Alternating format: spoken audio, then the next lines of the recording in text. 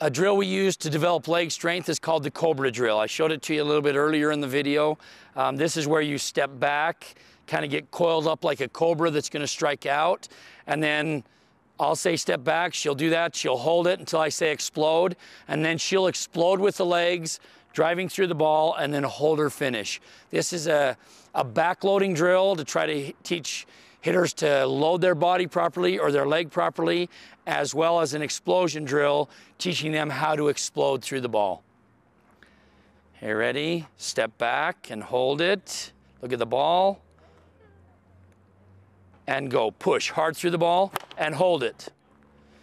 And right there where Katie missed the ball, when I talk about mental toughness all the time, a lot of times you'll have someone miss the ball and they'll get mentally weak instantly. You notice Katie didn't get mentally weak.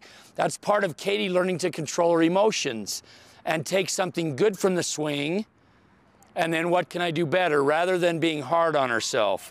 So we're gonna try to do that one more time. Katie's gonna have better hands and go right to the ball. Okay, start forward a little bit. You wanna start forward enough that when you step back, you're not too far from the ball. Okay, ready? Step back and hold it.